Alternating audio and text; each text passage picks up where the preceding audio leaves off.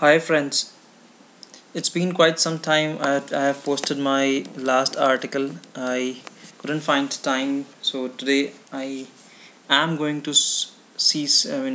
work on something and show a little bit about SSIS. So what we are looking at today is an Excel sheet having an ID and name, columns and data. So what we will be trying to do is pull this data into our database, and with the help of SSIS, and then we'll try to see how we can do this dynamically, by which I mean the path of where the SSIS where the Excel sheet will be kept, and the table name will be a dynamic one. Let's see how we do this. So let's just switch to my virtual machine before we start working.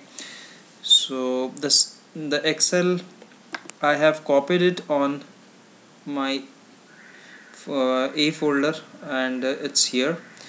And so initially what we do is we create two tables, EMPA and EMPB, under this test DB, and with the same definition, let's try to create this table.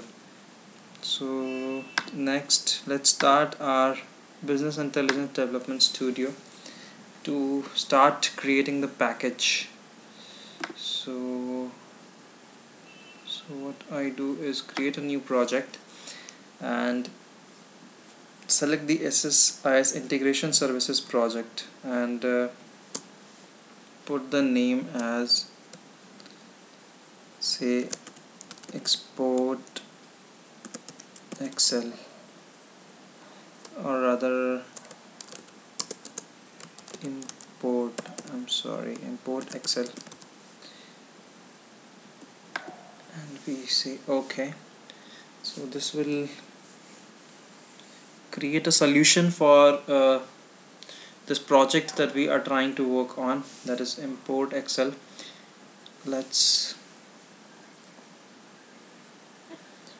So that's there. Before we start, I just want to remind that we are working on a.xls and not sx file, which means on the 2000, not the latest version of Microsoft Office. Next is, since it is an import Excel project, so what I would do first is, in the debugging, you just select the false for 64-bit. We'll try to work on, because of the connection adapter used in uh, the Excel import doesn't support for 64-bit. So next we'll start working on our package now. First is, we'll create a sequence container. So we drag and drop, and next we name it import Excel, same, and we have a data flow task for dumping the data.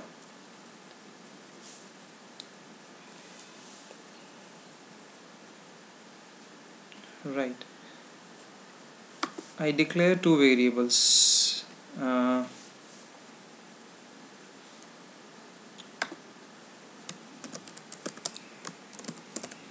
Excel path, one variable which is of string type, and its value, let me just put it for now, initialize with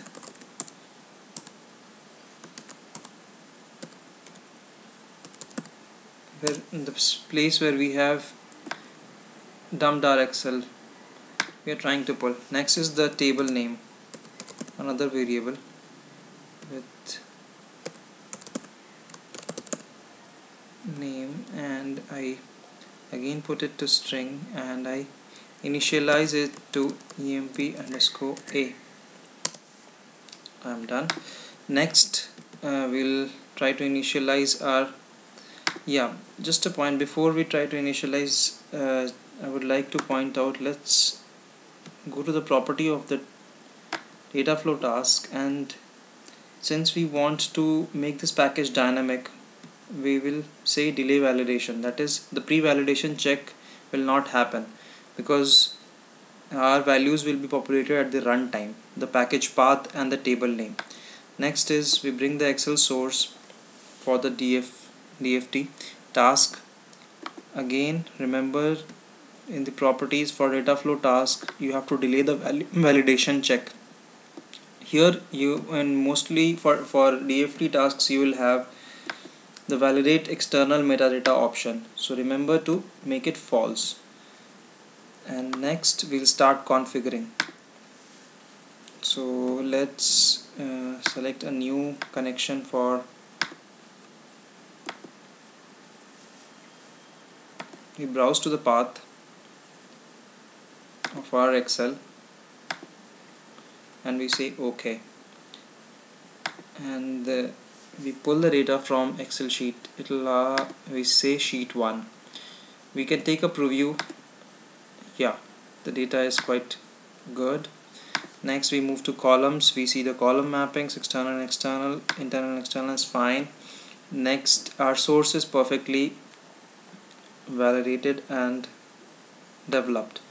Remember, we are trying to make this thing dynamic one, by which I mean click on the connection manager, Excel source, and next say expressions and select the property for our Excel path. And next is we'll select the variable. That means we are going to pull the value from this variable, and that is going to happen dynamically. We'll come to that later. So this is again done. Next we come to the destination.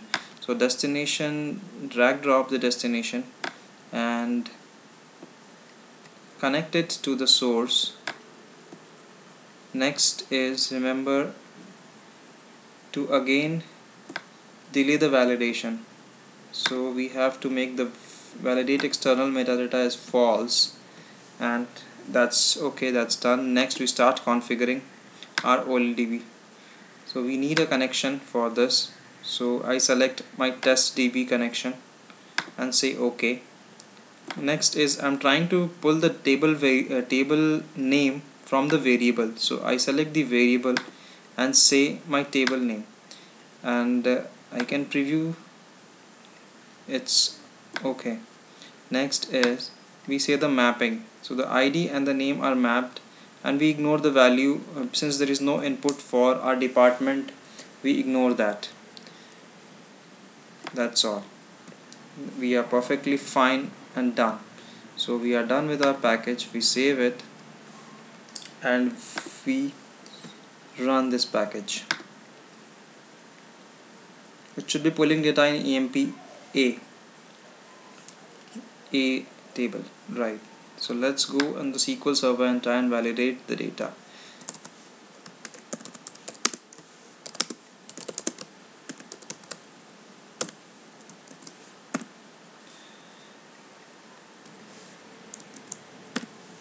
Right, the data has been populated. The default value of department is IT as in the definition of the table. So that's right, that's okay, that's fine.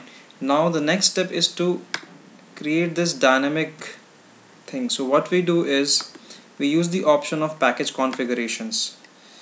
We enable this package configuration and add an XML. We browse and we say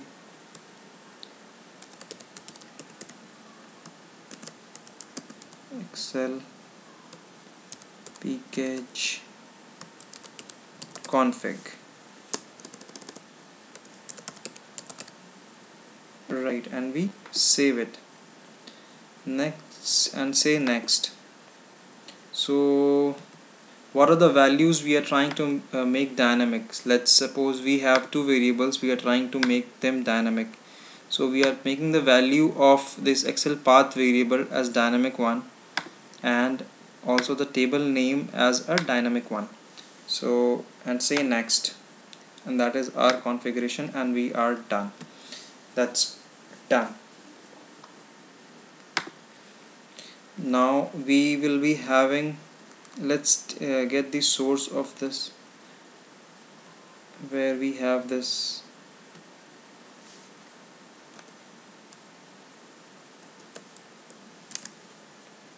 solution. We will go to the path maybe, and we will be having an additional file dtsconfig with the name dtsconfig. So what we'll just open this in Internet Explorer. I just want to show the values. How do we configure them at the runtime? I mean, yeah, so we are having values for these two properties, that is the Excel path variable and the table name variable, which are now set to employee underscore a and the path as a for under OA folder. So that's right, that's okay, that's perfectly fine. Next, what we do is we open this file with Notepad and we say the value to b and the employee table as also b, and then we save it. So it will pull the data from, we'll have to put this file under b as well. Right, we have that. We don't have, let's delete this file. We don't have any file at a now. Right, we are done. So we have saved that, and now let's run the package. Before running, I just want to check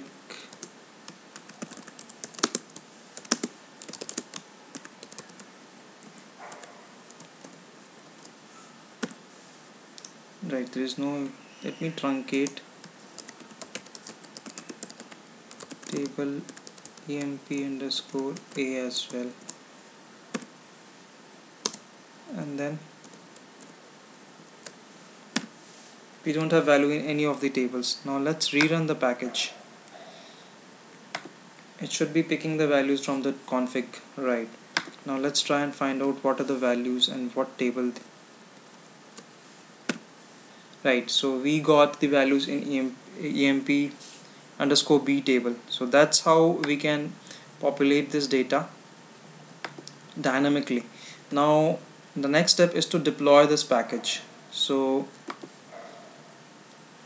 I go to properties, in the deployment utility I have to create, so you say create deployment utility as true, and then click apply and then OK, and you again build the package.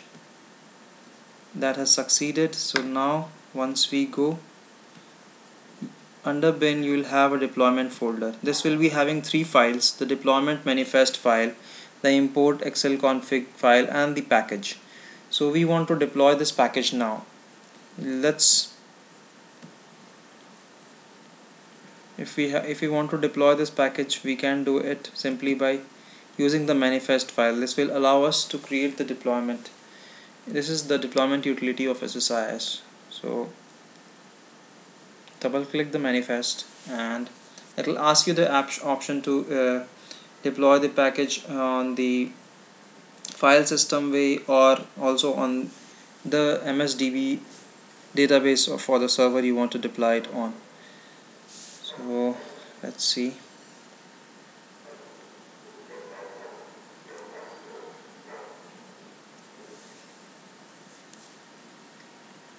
Okay, right, let's say yes, and this will start deploying. Yeah, this is the installation window. We say yes, we go ahead with the file system deployment. Right, we can browse to the path we want this package to be kept. So I say I have my path on the SSIS folder I usually deploy. So I select this and say OK and go next. It will start the installation. Here, before installation, just remember to edit the file, config, or just check the values initialized. Now we say OK, that's fine, and we say yes, finish. Once this is done, let's see what do we find at the folder where we have deployed. In the SSIS folder we'll find two files, the config and the package, right? So before you can create a SQL job for running this package, and each time before you run you can actually configure your config file dynamically, and the value that you feed in the config file will be used by the package to run, so your package will be a dynamic one. So that was what I was just trying to show in here. I hope it was useful for the users to get how the deployment is done and how we can pull the SSIS, the configuration and stuff like that. Also remember what we had done with the 64-bit option, as without which the connection for Excel sheet will not be working. So that was it for today. Thanks guys.